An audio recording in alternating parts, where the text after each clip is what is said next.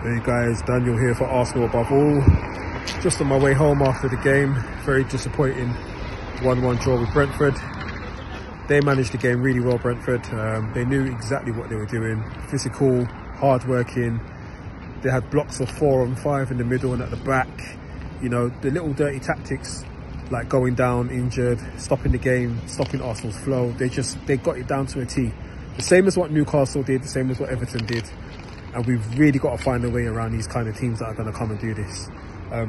Not many teams are going to want to come and go toe-to-toe with us, you know, in terms of playing football.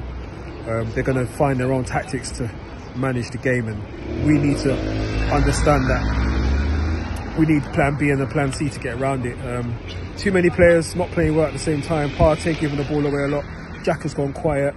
Martinelli's off form. I've been saying for a while now, Martinelli probably needs to get dropped, really.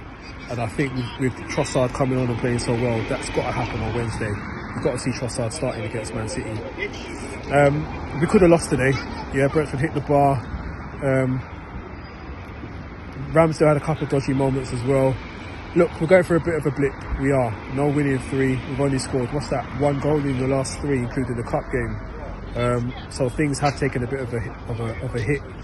We're in a bit of bad form now. Now, this is the time where we really need to get behind them. And this is the time also when the players need to show their colours and come out fighting.